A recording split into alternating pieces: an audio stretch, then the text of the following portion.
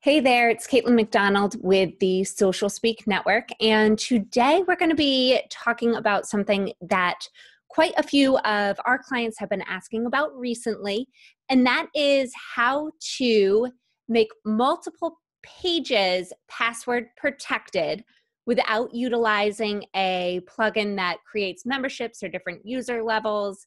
And so we found a great plugin. It's called Protect the Children.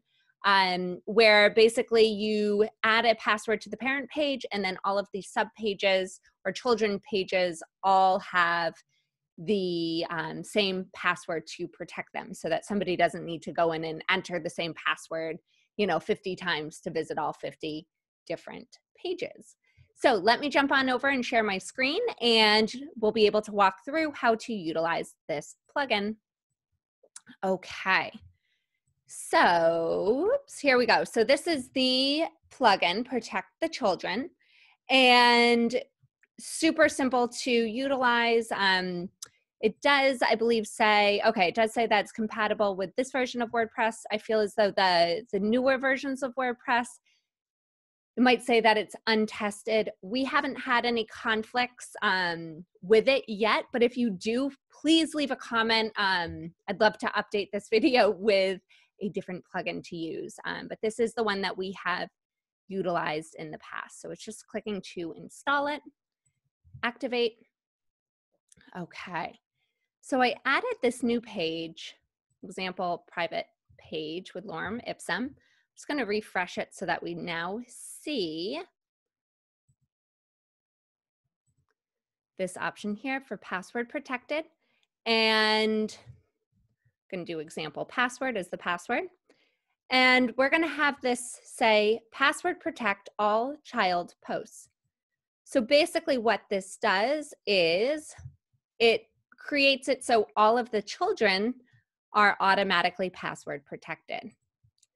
So example child, so I'm just going to add another page right here. And we're going to select the example private as the parent page and click publish. Okay. So let's view page for this example private, and it should ask us, yep, to put in our password. Whoop. Example PW and enter. And now we can see that page. Now, since I have entered in the password, we will now be able to open up this child page and see that post. However, if I were to open up an incognito window and just try and go to that child page, it would ask me for the password. So let's, again, just test this out. So we plug in that example WP. It allows us to see this. Then let's go to that parent page, and it will also allow us to see that parent page. So users will only need to enter in that password once, and then they'd be able to go to all of the different pages. So again, the plugin that we're using is Protect the Children. You can just do a search from the plugin, add new for Protect the Children. There are other password protected plugins that do exist on WordPress. We've just found this one to be very straightforward and very simple. And so here, just to kind of take a look at the settings, so we have that example child page, visibility, it automatically was set to password protected and say password protected by parent post.